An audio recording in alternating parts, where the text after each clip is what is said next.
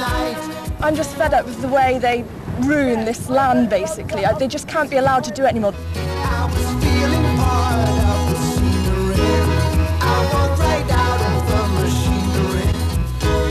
My heart going boom, boom, boom. Hey, he said, grab your things, I'm gonna take you home. Hey, back home.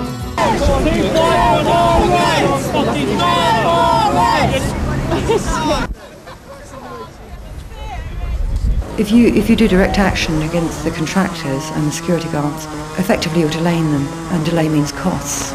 Sometimes they have contractual obligations to meet, and every time they are delayed, you're adding the pounds onto their contract.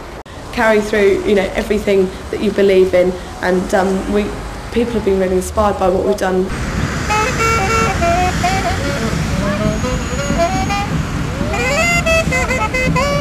But Norwest Hall surrounded the green and the treehouse with an 8-foot fence and wouldn't allow anyone into the treehouse. We suddenly realised the nature of what they were doing. They were taking away something that really belonged to everyone, and it was kind of quite a really powerful kind of moment of realisation. And everyone looked at these fences and just thought, God, they've just got to go.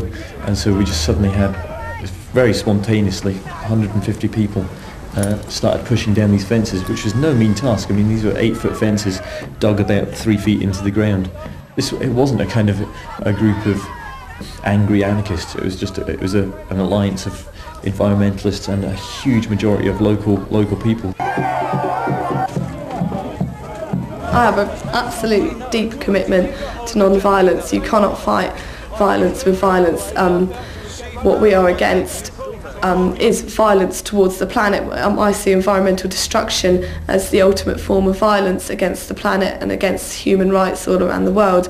If you're opposed to it, you certainly don't fight using the same methods.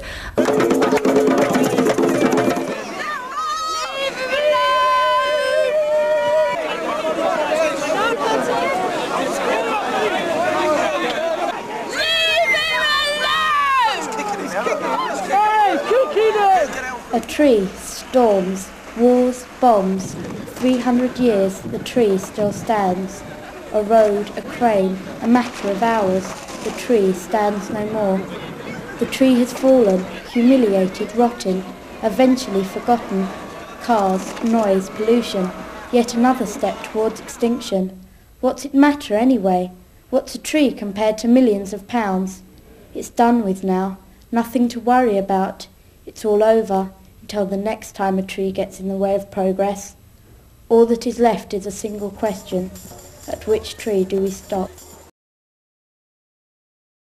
A lot of hard work's gone into this, into barricading this room over the past week and a half.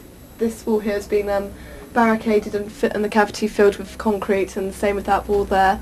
And the windows have been filled with concrete, and the ceiling has been heavily barricaded, and rafters have been put in place to secure all the barricades.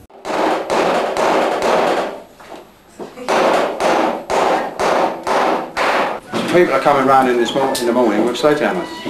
So I'm told, it's like official. I haven't had any correspondence with them. The only thing I can do to remain in my own home is to barricade my own home up. This is a handcuff. This is what you have to do to try and stay in your house when they're coming in here to take you out. One of us puts a hand in this side, one in the other side, click a small handcuff in the middle so as our hands are joined. That's the only way as a last resort that we can stay in here. Yellow belly bastard!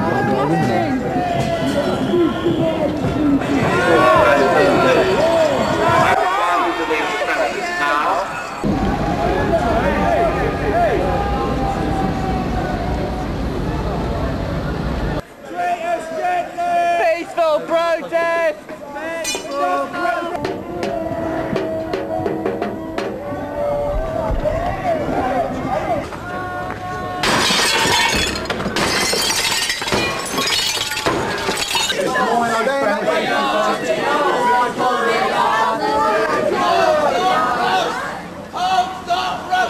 Swing down the end of this raft. What's what you do with that bird? On the road.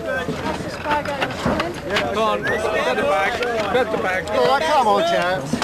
Well, careful. Watch yourself, mate. right, come on. Good boy. Really quick. Come again.